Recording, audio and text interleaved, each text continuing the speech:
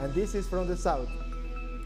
36,000 doses of the AstraZeneca COVID-19 vaccine arrived in Paraguay on Friday through the World Health Organization COVAX platform. A COVID-19 upsurge has pushed the South American country's health system to the verge of collapse. According to the health authorities, the doses will be first administered to health workers.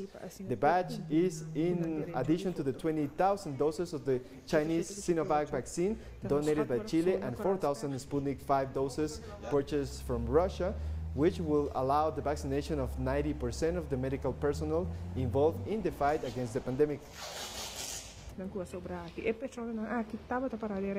Brazil's largest city, Sao Paulo, is struggling to curb the spread of COVID-19 despite the restrictive measures. Mayor Bruno Covas said that new restrictions had done nothing to stem the flow of people taking buses and trains in and out of the city every day.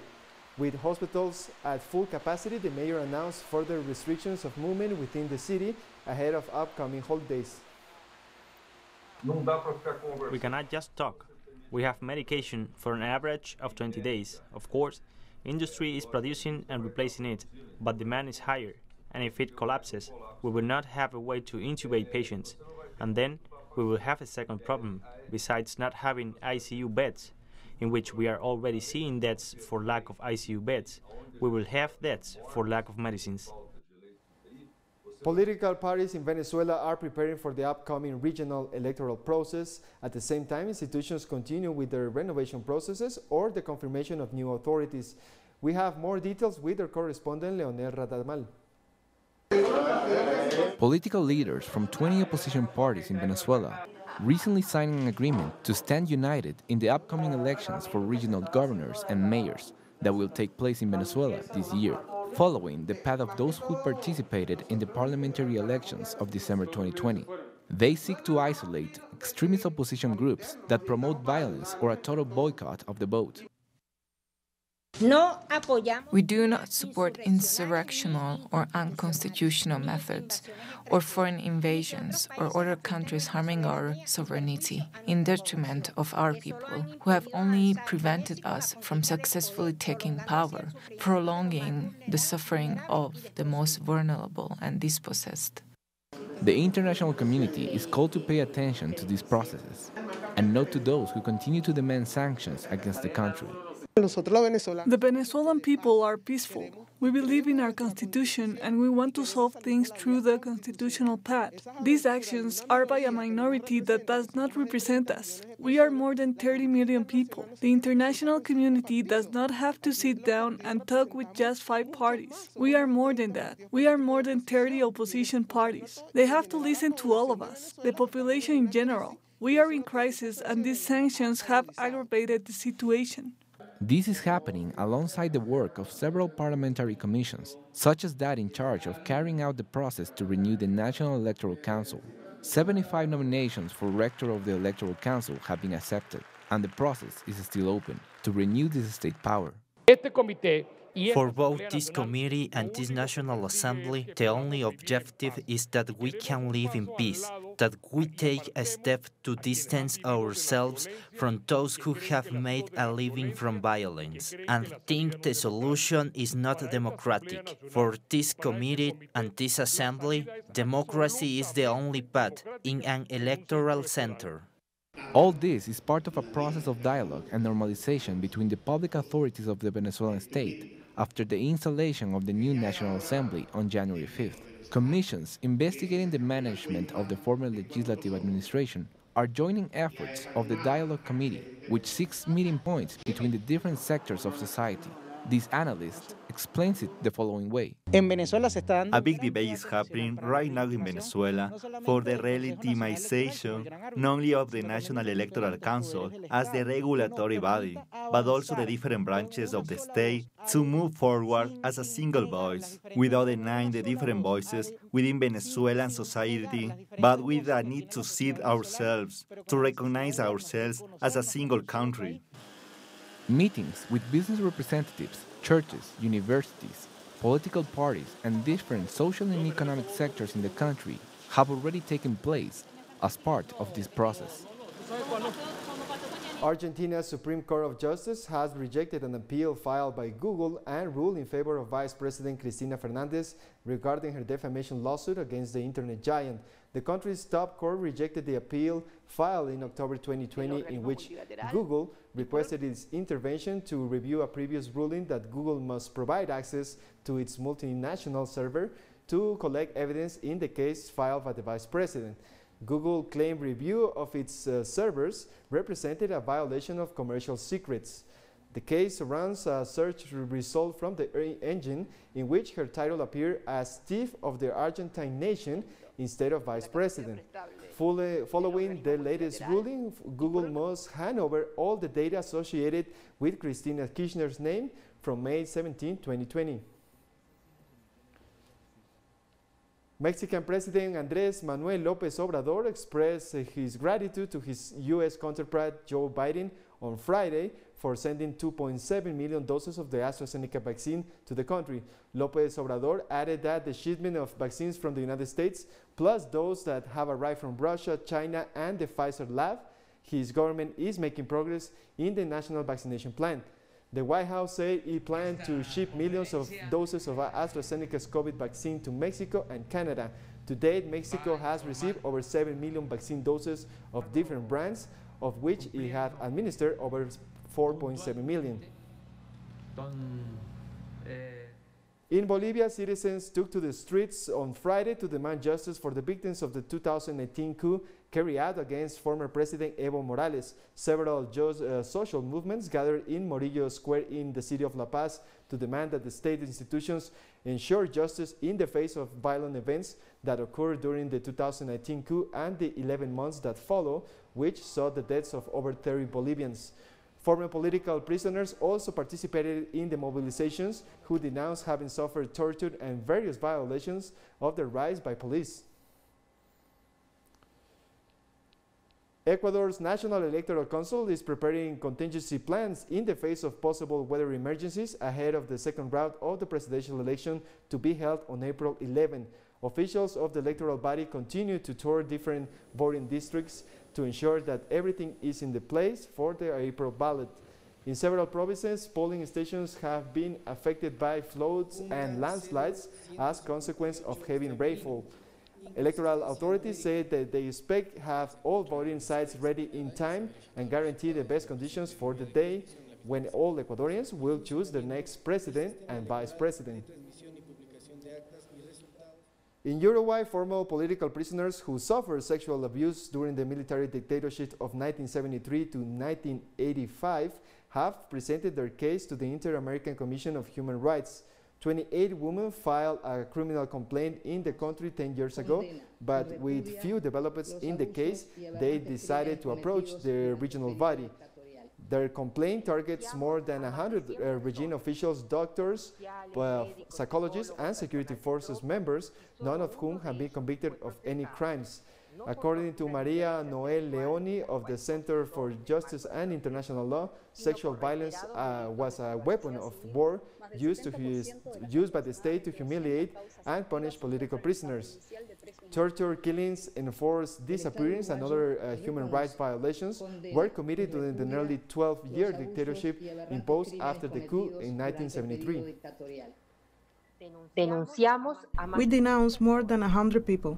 Officers, doctors, psychologists, troop personnel, and only one of them was prosecuted not for torture and sexual violence, which he confessed within the framework of the process, but for repeated crimes of deprivation of liberty.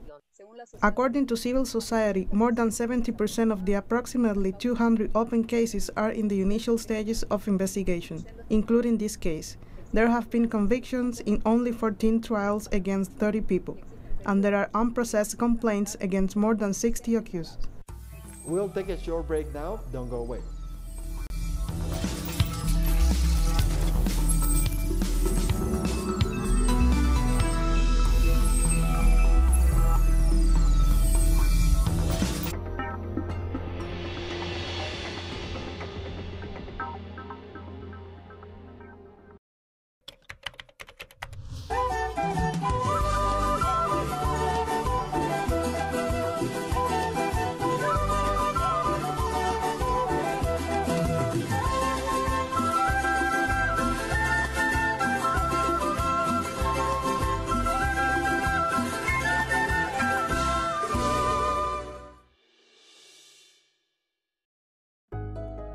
It is our duty to reverse the damage we cause to the planet. Let's recover our natural ecosystems with actions in defense of the environment. Let's keep fighting for a greener world.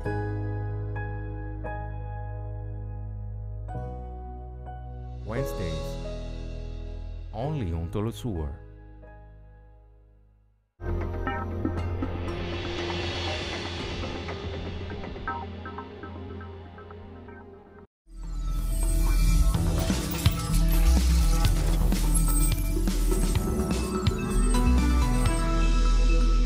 Welcome back. The World Health Organization's vaccine safety experts gave renewed backing to AstraZeneca's COVID-19 vaccine on Friday, having reviewed reports of blood clotting after immunization.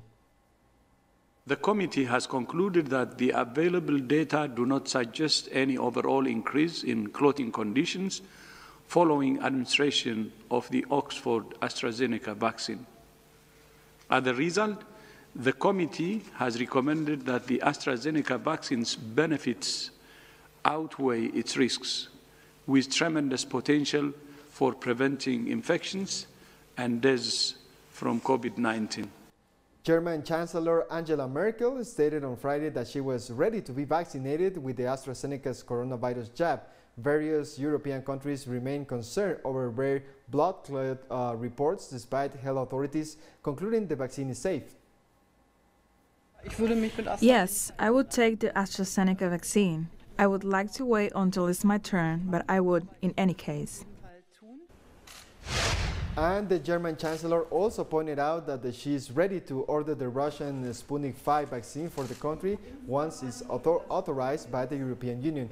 The federal government and the regional authorities have agreed to speed up vaccination in the country, with more than 17,000 cases of the coronavirus were reported in 24 hours, about 5,000 more than a week ago.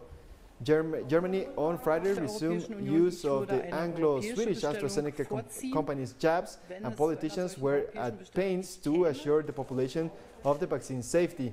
Germany had initially limited use of the vaccine to people under 65-year-old because of insufficient data from older people. Belgian Prime Minister Alexander De Croo has said that the country faces crucial weeks ahead of the number of coronavirus cases continues to rise. The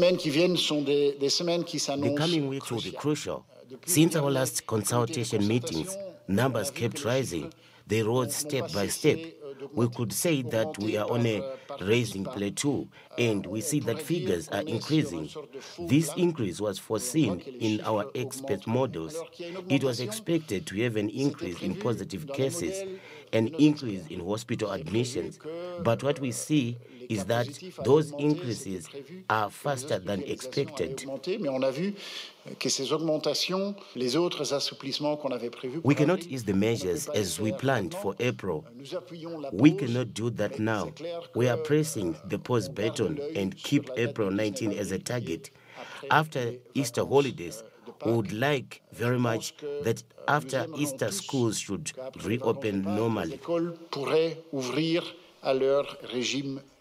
British Prime Minister Boris Johnson received a first dose of the AstraZeneca's COVID vaccine on Friday at a London hospital where he fought the disease almost a year ago.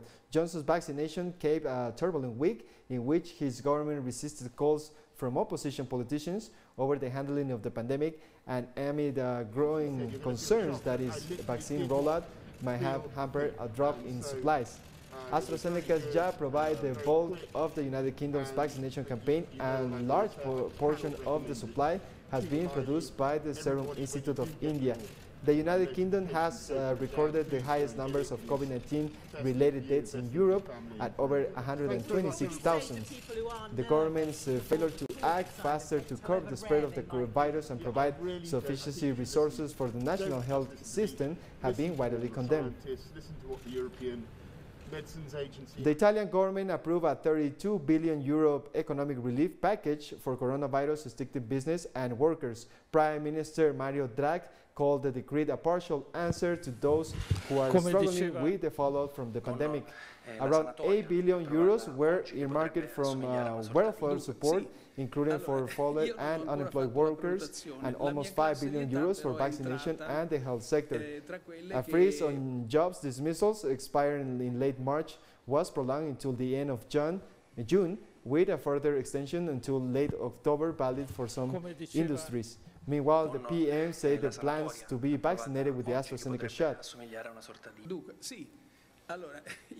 Bosnia is facing a new wave of coronavirus pandemic, with its capital Sarajevo reporting its deadliest month since the pandemic began a year ago. A fresh spike of coronavirus cases pushed the Bosnian main COVID-19 hospital into crisis on Monday, as battles one of the world's highest fatality rates.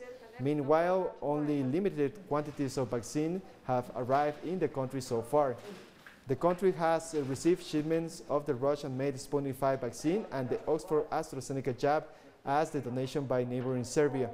At the same time, the government has expressed its disappointment about delays to the COVAX initiative aimed at security doses for poor nations. More stories coming up. Stay with us.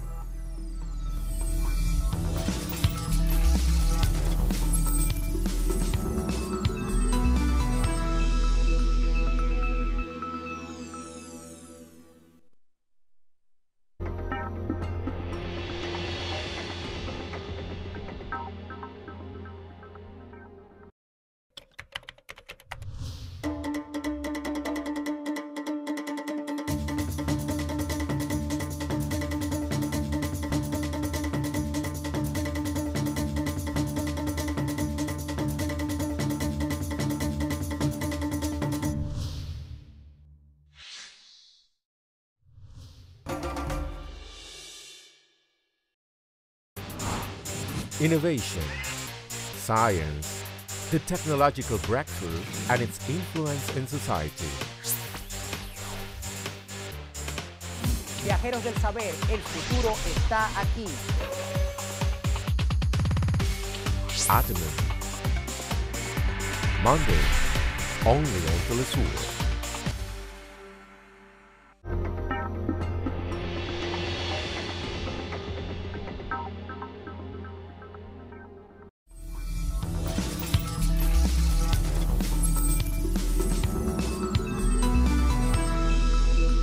Welcome back.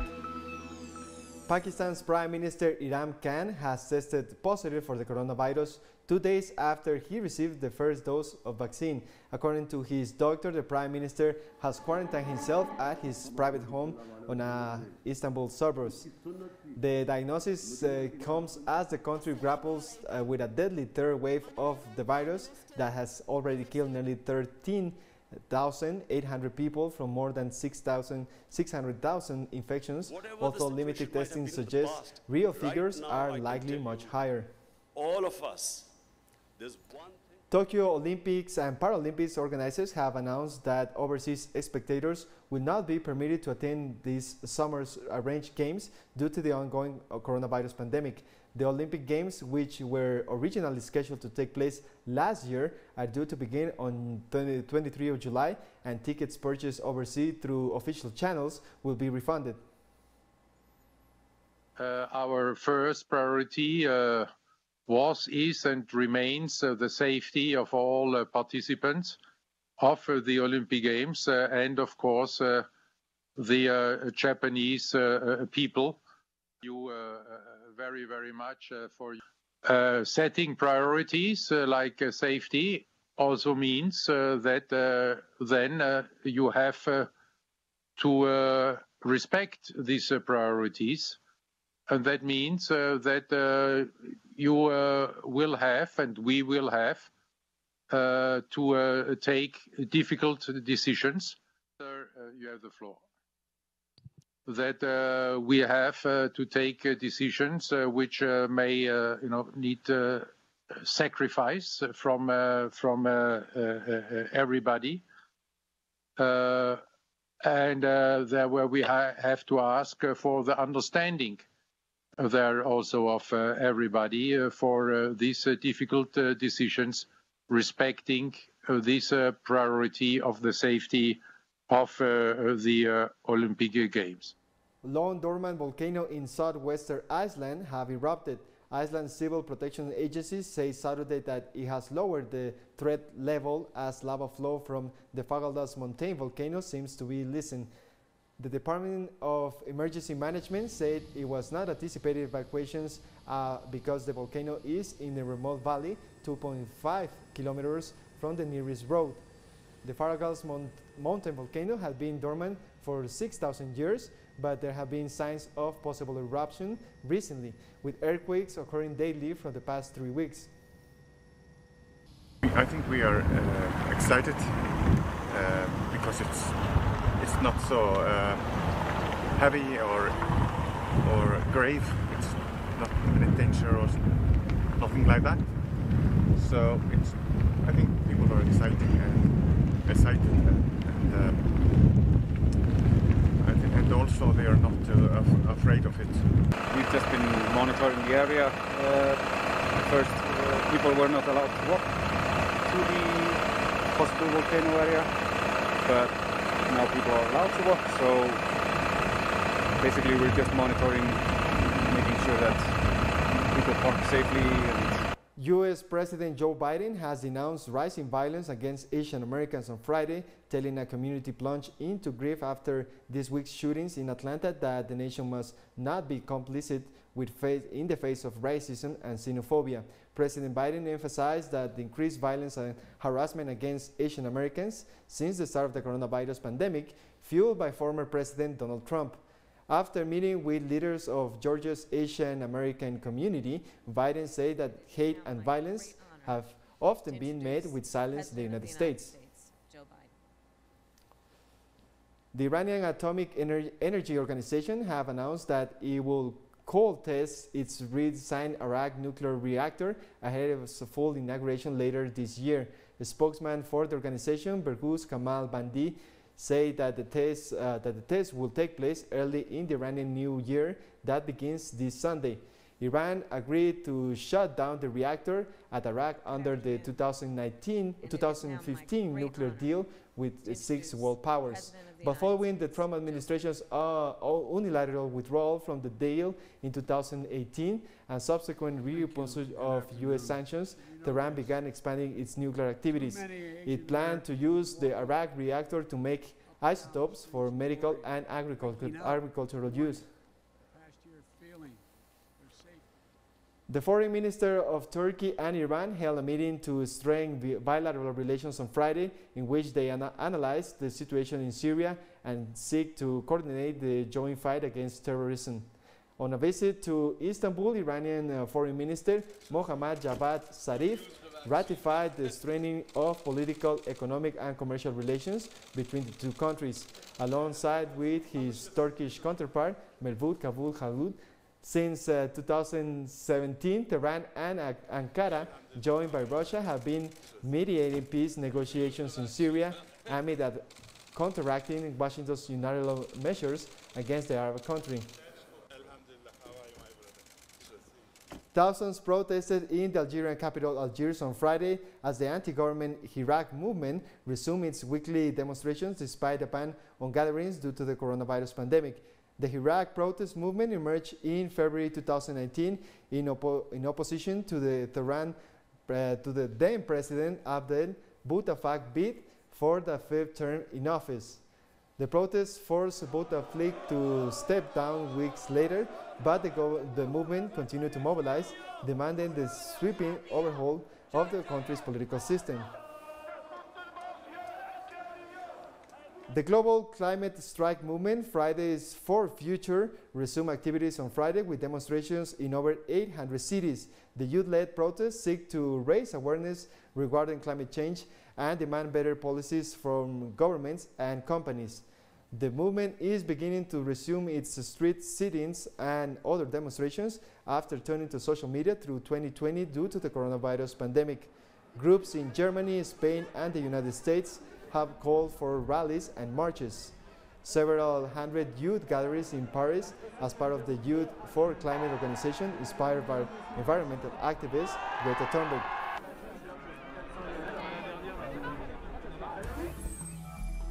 And we come to the end of this news brief. You can find this and many other stories in our website at telesurenglish.net. And join us on social media, Facebook, Twitter, and Instagram. For teleSUR English, I'm Jose Daniel Lopez. Thank you for watching.